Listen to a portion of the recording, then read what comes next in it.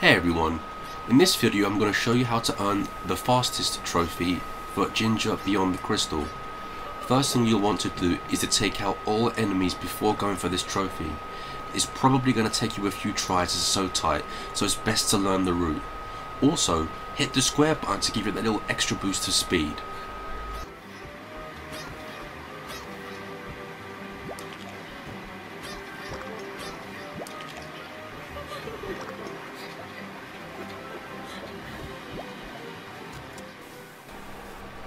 In this section, wait on the second leaf until the first leaf stops moving, then jump.